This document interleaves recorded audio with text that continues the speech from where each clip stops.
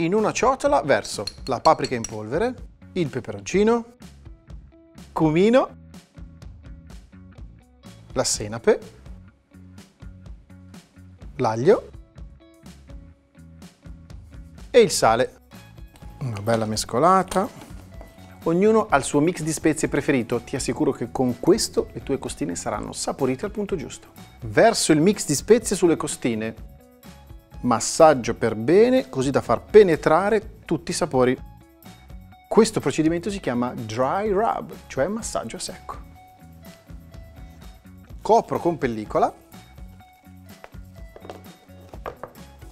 e lascio riposare in frigorifero per almeno 2 ore. Le costine si sono insaporite per bene. Prima di infornarle le copro con stagnola.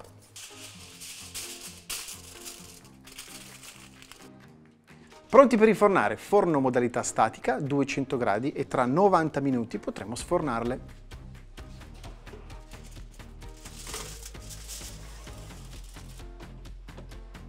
Mentre le costine cuociono possiamo occuparci della salsa barbecue.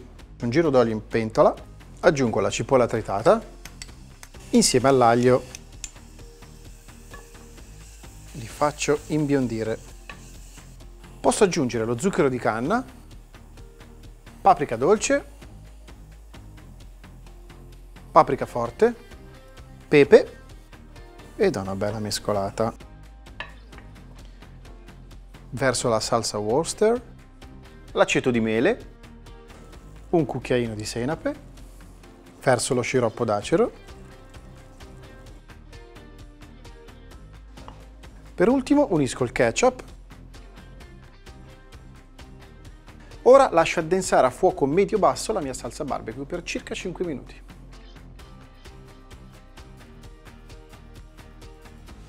La salsa è pronta. Per una consistenza bella vellutata la frullo per bene.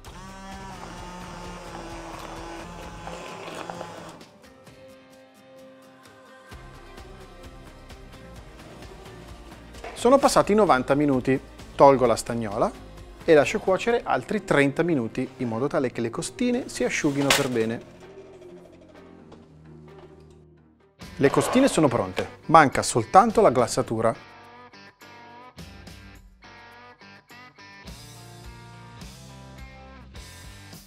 Adesso altri 30 minuti in forno e ogni 5 minuti ripeterò questa operazione di glassatura.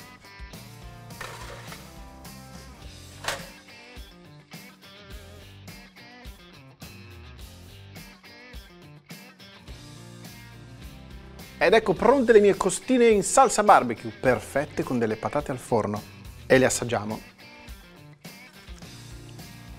Buonissime! Oh.